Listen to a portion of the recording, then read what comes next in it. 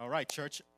Listen, I am so thankful to God for this brand new series that we kicked off last week on the emotionally healthy church, right?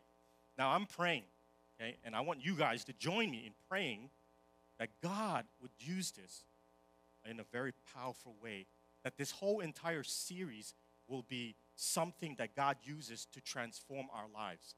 Because I know that I need it, I know that you need it, and I know that we all need it.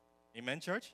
And so we're going to open up with a word of prayer and ask God to lead us once again in His word.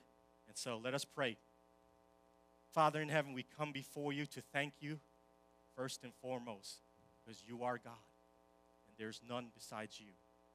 We are here to worship you, God. We're here to sing praises unto you. We're here to glorify your name. We're here to testify your goodness, testify about your faithfulness, Lord. We're here to declare that God is an awesome God. And so today, God, as we dive into your word, I pray that your Holy Spirit would begin to work in our hearts. Holy Spirit of God, we pray that you will come upon us. Fill your people today. Father, I ask, Lord, in Jesus' name, that you will fill us with your Spirit. God, that you would fill us here in person as well as those who are joining us online. Father, we pray that your Holy Spirit would open our hearts, that you would allow us to receive your word. God, that we would understand your word and that we would obey your word and that we will live out your word so that people might know that you are indeed God. And so thank you for how you would speak to each one of us. I do pray, Lord, that you would remove all distractions, God, from our hearts and minds, Lord.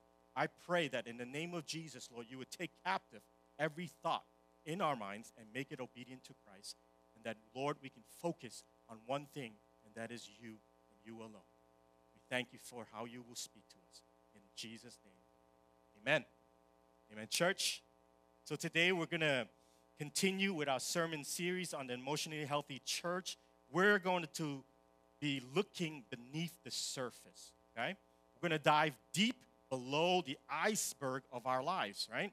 And we're going to do this because we need to discover who we really are below the surface level. We need to discover who we are below the surface level. We need to cut through the layers upon layers of the false self and discover who we really are, what we are trying to hide. Because we know that there are things we're hiding. We also know that this aspect of the false self is impacting our lives. It is affecting our lives as believers in the Lord Jesus Christ. It is hindering us from growing in our relationship with the Lord Jesus Christ. It is hindering us, okay? And many of us, I believe, without a doubt, many of us want to grow and mature as followers of Jesus, right? But we need to come to a realization, as author and pastor Peter Scazzera said, it is impossible for us to be spiritually mature while remaining emotionally immature, okay? It's impossible, folks. We do it, but it's impossible to be considered spiritually mature if we remain emotionally immature. So truth is, guys, many of us lack self-awareness. Many of us lack self-awareness. We don't think much about the interior of our lives. We don't spend a whole lot of time pausing to reflect on what's going on deep down inside our hearts, right? I love how Pete Scazzera says it in his book, The Emotionally Healthy Church, right? I showed you guys these books, right? I'm using these both books to combine in the messages. And so in the Emotionally Healthy Church, he says this, right? He says, most Christians, I am afraid, are self-conscious, but not self-aware. Does that sound like us? We're very self-conscious, but we're very unaware of ourselves. We are more worried about what other people think of us than about wrestling with our feelings and motivation. So this is fact, people. We care so much about what people think about us that we focus on that. We worry about that than we do about the feelings that we should be wrestling with and the motivations that guide our lives. Remember the iceberg illustration? You guys remember that, right? Let's pull up that schematic again. See, I have to thank High View Church in New Jersey for this. Credit to them for this picture that I grabbed from their website. So I forgot to bring up the clicker, but I wanted you to know, guys, the way we described this analogy of the iceberg last week was this, all right? The top, which is the tip of the iceberg, the visible part is the 10% that we see from the iceberg, right? That is the surface level. That's the surface level. It represents the 10% of what's visible to all of us, okay? Now, everybody sees the surface level. And we work so hard to present ourselves in a way that is presentable and likable, right? Since the surface level is what's visible to all, I would say to you that it's the easiest place for us to present the false self. Remember, we talked about the false self last week, right? This is the part that it's so easy for us to present the false self. And we're going to talk a little bit more about that in just a moment. Now, below the waterline, right, is the iceberg that's known as the 90%. Below the iceberg, right? That's the 90%. And we know that the 90% below the surface level is what people do not see, right? This is the part that people don't see. We can call it the interior of our lives, if you would like. We can call it the interior of our lives, yeah. The things that are really going on deep down inside of us. That's the 90%. There are layers and upon layers in this 90%. The things that are hidden underneath the iceberg of our lives. That's the 90%. And then we think it's better for us to keep those things hidden because we don't want people to see that part of us. We don't. We really don't. It kind of reminds me of this television show that I used to watch very often when I was little. It was called The Incredible Hulk. Some of you guys, probably are familiar with that show.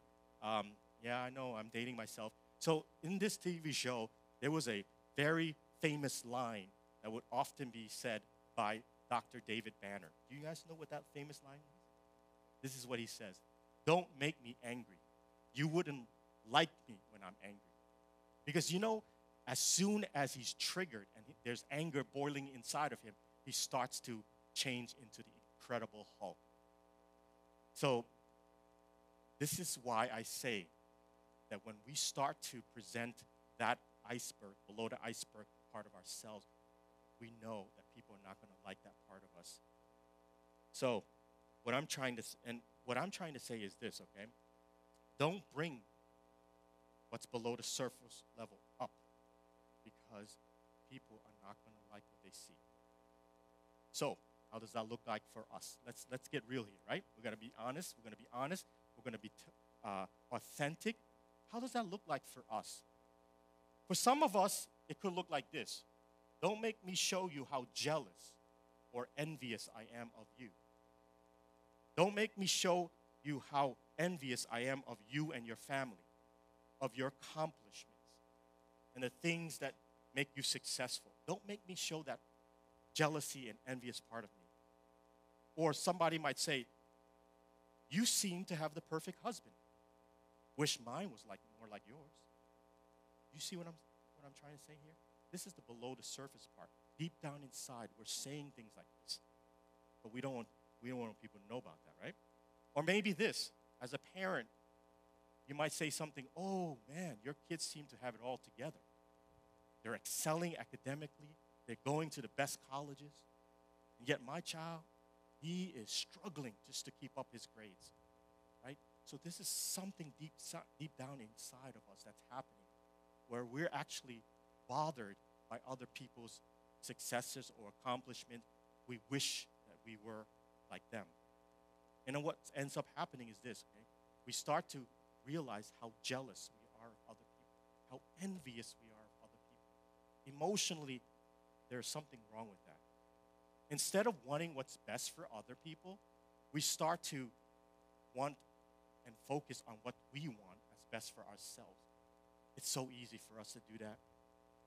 And so my question is very simple, guys. Who are we really underneath the iceberg? Who are we? Who are we? That's a question we need to ask ourselves. Are we the jealous person? Are we the kind of person that is insecure? Now, there's a lot of insecure people out there. I preached a little bit about that last year, right? Insecure people out there. That's below the surface, right? Do we try very hard to impress other people? That's something that I think all of us struggle. We try so hard to impress other people. Sometimes we try so hard to avoid conflict because we don't want people to know how we will respond in conflict, just like the Incredible Hulk. You wouldn't like me if I'm angry. And so I love how Tim Lucas, lead pastor of Liquid Church, says it. Nobody knows the real you except you and God. Nobody knows the real you except you and God. Amen? Because only you know who you are, and God knows who you are. Other people see the surface level. Remember that, right? And so as you begin to look beneath the surface level, you're going to feel very uncomfortable about yourself. We're going to see the true colors of who we are. We're going to be able to see and discover that we are jealous and envious people. We're going to realize that we always compare ourselves with other people. And then there's this part about motives, okay, that we haven't checked. There's a lot of motives that are not pleasing to God, are impure motives, okay? And I can assure you, many of us struggle with this impure motives. Okay? We don't mean it, but we struggle with impure motives. These are the layers upon layers that keep us from maturing in Christ. And so I want to bring back that false self. Remember, I mentioned to you last week what the false self is somewhat like. I was able to find something from Tim Lucas, which I want you guys to see. Let's bring up that slide, the false self. Here goes, okay? The false self is the fearful part, the part that's so defensive when people start making comments about what you've said or things like that, or maybe criticize you.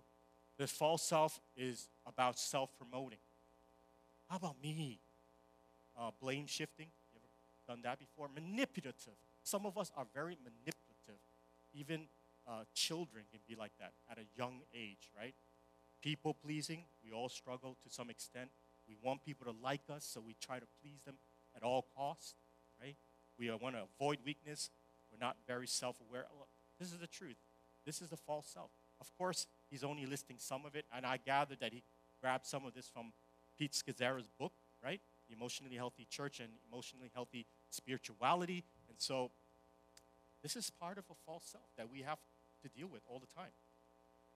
But we haven't gone there yet because some of us have yet to discover that this is really what we're struggling with. Why is this so important? I think it's so important for us to realize that this whole premise of emotionally healthy church is so important for us as believers in Jesus Christ. If we don't go below the surface level, we will remain emotionally immature, for sure. One of the reasons why I think it's so important for us as believers is that God wants us to uncover those layers.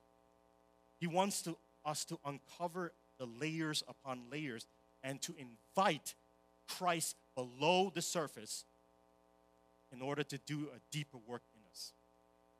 And so it requires that we invite Jesus into it. You and I are not going to be able to solve this on our own because we've tried. We lived a whole life on the premise of the false self. God needs to do a work of transformation leading us to emotionally healthy spirituality in our lives. That's a loaded word. Emotionally healthy spirituality. God has to do that work of transformation. You see, church, God wants to change us.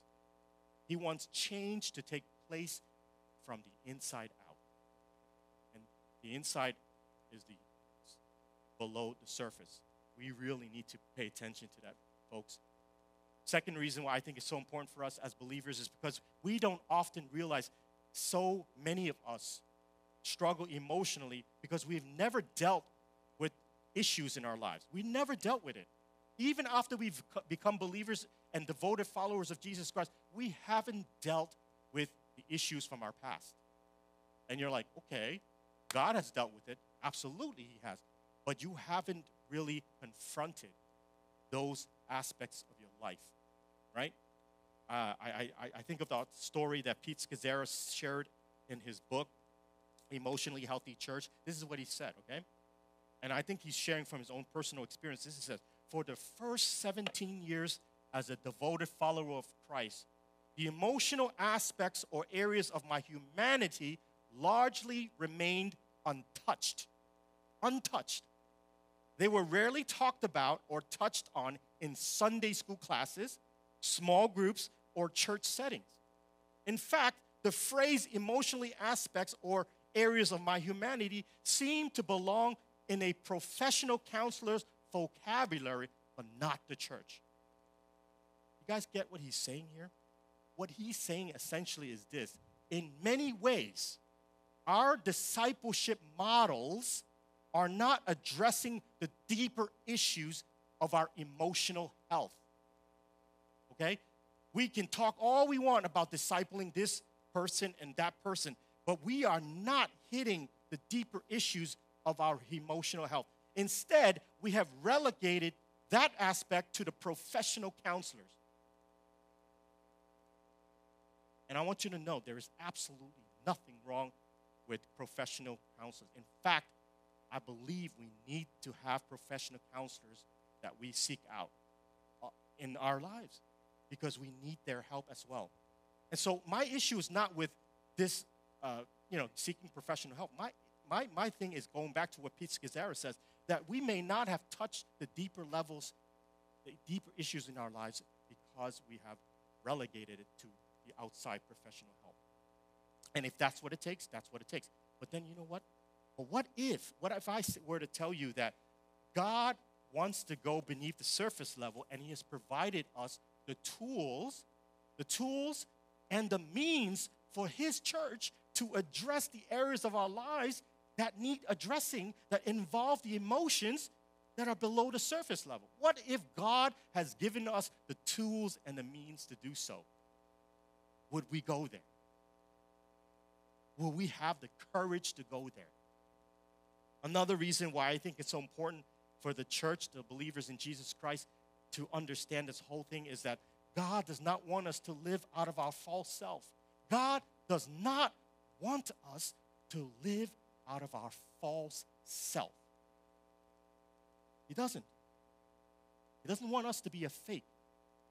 Where on the surface level we seem to have it all together, that everybody could see, but sadly the interior of our lives are falling apart. You think that's what God wants from us as believers? Absolutely not. This is not God's calling for our lives. And I believe that this is what has happened to so many people. Christian leaders, pastors everywhere have struggled in this respect, and they have never gone there to address that matter. You see, guys, it is so easy for you and I to put on the false self, but it's so hard for us to be authentic. We find it so hard to show the real us because we all want to be liked. Who does not want to be liked? Who does not want to be accepted? There's not a single person in this room or tuning in online that does not want to be liked. No one wants to be hated. No one wants to be disliked. We want to be accepted all the time. In fact, in the school, we're always trying our best to make people accept us so that we can feel a sense of belonging. We do all these kinds of things to get people's approval, even if it means for us to be unauthentic. That's what we do, folks. And the reality is that this is a battle that you and I face every day. This is a battle. We got to choose to not live out of our false selves.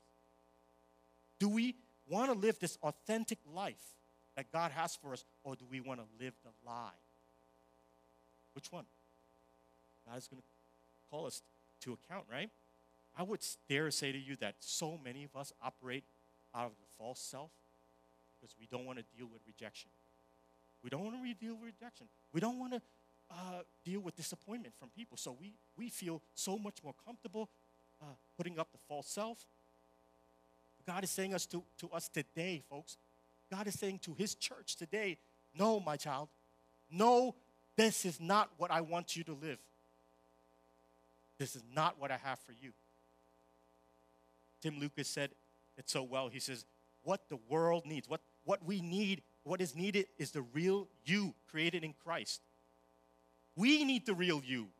The whole world needs the real you. Our church needs the real you. We need you alive and anchored in the love of God so the world will see God's glory. Amen. We need the world to see God's glory in his people. So we need the real you. You see, our Lord died on the cross. He shed his precious blood in order to pay for our sins. We all know this. This is the gospel truth. The Lord Jesus died on the cross, and he shed that precious blood in order to redeem us from the brokenness, in order to restore us to the true self, the new us created in Christ Jesus. We no longer have to live in the bondage of falsehood. When we live out of the freedom that Christ offers us, church, we no longer have to live in bondage. This is God's promise to his people. And so how we're going to do this the right way, folks, here comes the practical aspect of application. How we are going to do this in the right way. Well, it starts with the false self having to be crucified in Christ. We need the false self to be crucified in Christ. Because God did not create us to live out of that falseness of ourselves.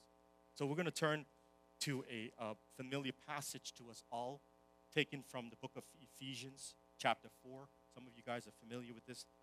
The Apostle Paul is speaking to the church in Ephesus. This is believers in the Lord Jesus Christ. And the beginning of the chapter 4, he addresses unity in the body of Christ. Unity in the church, right? He does a fantastic job outlining what that looks like, what is expected of his people.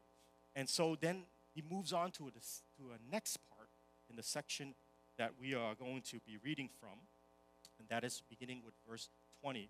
But just before that, he's reminding these believers in the Lord Jesus Christ. He's reminding them and kind of like reassuring them, listen, guys, right? You are no longer to live like the way you used to anymore, right? I might as well just read it. Okay? I'm just going to read it from verse 17. This is what he says. So I tell you and insisted on it in the Lord that you must no longer live as the Gentiles do in the futility of their thinking. They are darkened in their understanding and separated from the life of God because of the ignorance that is in them due to the hardening of their hearts. Having lost all sensitivity, they've given themselves over to sensuality so as to indulge in every kind of impurity with a continual lust for more. Wow. This is Apostle Paul saying to believers, hey guys, listen, man, you got to stop going back there. You got to stop going back to those old ways. Then he goes on to say, he says, beginning with verse 20, you, again, however, did not come to know Christ. You see, these are believers. He said, you did not come to know Christ in that way. Surely you have heard of him and were taught with regards to the former way of life to put off your old self. This is in reference to who we were prior to coming to faith in Christ. Your old self, put it off, which is being corrupted by its deceitful desires. Remember, the old self has a lot of baggage, deceitful desires, okay? To be made new in the attitude of your minds. Your minds have to begin to be renewed in Christ and to put on the new self created to be like God in true righteousness and holiness. I'm just going to read one more verse. Therefore, each of you must put off falsehood and speak truthfully to his neighbor, for we are all members of one body.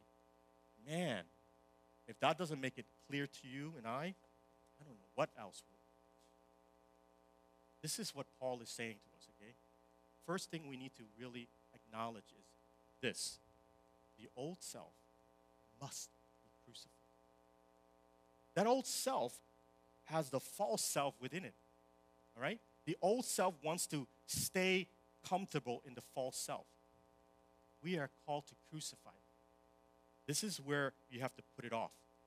Okay? You're called to put it off. We need to nail it to the cross. Some of us are like, what do you mean by nail it to the cross? You know what? You got to get rid of that. If there's something happening that is like eating you up, you got to get rid of it. You got to get rid of this old self, this false self, and begin to do what God wants you to do in your life. So, number 2, we need to begin asking ourselves, what lies are we still believing? What lies are you believing? What lies are you still subscribing to right now, today? The kind of lies that you were struggling with all your life. Maybe there are lies that have been spoken over you. Maybe there are lies that you've been convinced that if I only could impress them in a certain way, then I'll be accepted by them. What lies are you still believing? The third thing is, whose approval am I seeking? How many of us are still seeking approval? Some of us are like, yeah, I always want my parents' approval. I always want my boss's approval. I always want my friends' approval. You see, we're seeking for approval from everywhere else but God. Right? And so, it's really what, like, if you think about it, what really matters is God's approval. And He has given us His approval. He has given us His approval. Right? He has loved us enough to die for us and given us this new life. That's approval. Right? And what secrets am I still burying? There's secrets that we want nobody to know about. We still have these secrets buried somewhere. And so the Apostle Paul is reminding the believers in the church of Ephesus, listen, church, don't go back to your former ways. Do not get stuck on this cycle of just going back to your former self. Do not. Stop being deceived by the lies that you've been told. This is action, folks. This is something that God is calling His people to act on. Stop believing those lies. If you've been told certain things about what you're not able to do, start believing in God. Because He created you so special and so gifted and so equipped to do what He calls you to do. And so if people are doubting you, just tell them, I believe God has a plan and purpose for my life. And I believe that He has gifted me to do the work that He has for me. Don't doubt yourself. Believe in God. He has great things in store for us. So stop believing the lies. Stop believing the lies that may have been spoken over you.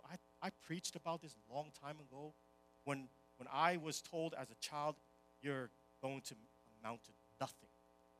Man, I used to believe those lies until I came to a realization. Those are lies from the enemy, spoken through people that were very close to me. Yet, I realized that they're lies. Okay? God has not made me to be nothing. He's made me in the image of Himself. Value, worth so much. And we got to stop telling lies, folks. That means that this false self has to go, because you don't want to lie to people, because if the interior of your life is falling apart, but on the surface level, in front of everybody, it's like everything is fine. You're lying to people, you're lying to yourself. You got to get rid of that lie. Stop faking it until you make it. So it's time to take off the false self. It's time to strip away every layer of the old self. And go deep below the iceberg and invite Jesus to do a work of renovation. This is the true self that you and I are created in Christ Jesus for. The true self is to live out of our relationship with God. The true self. Putting on the new self is what the Apostle Paul said, to be made new in the attitude of your minds, and to put on the new self, created to be like God, like God. In other words, this is how God is like, in true righteousness and holiness. True righteousness and holiness. It's not like trying to be pious and all, but living in the truth of God. Not having to pretend. When things are not well, let's get real with ourselves, right? God is calling his children to live out of our true selves. This is a process, guys. This is a real process in our lives. This process might involve sanctification, which is when the Holy Spirit of God begins to do a work in us, right? It's a day-by-day experience for us because we need a sanctification to take place. We need God's work in us, the holiness of God to be developed. We have to allow him. You see, we have trouble allowing God to have access in the rooms of our heart. We talked about that last week, remember? We have trouble allowing God to have access because we don't want him to enter those rooms. We're still holding on to that. But today, my brothers and sisters, I'm telling you right now, you need to give access to the Lord. You need to invite him into those rooms and do a renovation. You need to invite him to do a cleanup work in you. But you have to admit that you are in need of him. You are so desperately in need of the Lord to do a work of transformation. What Tim Lucas says in one of his messages is that we all need a first-hand experience of living out of a relationship with God. How many of you guys have this relationship with God? I know many of you guys do have it, but we need to start living out of that relationship. Not just talk about it on a Sunday, not just go and talk about, I go to church. This is not about that. It's about you living out of that relationship, having that time with the Lord on a day-to-day basis.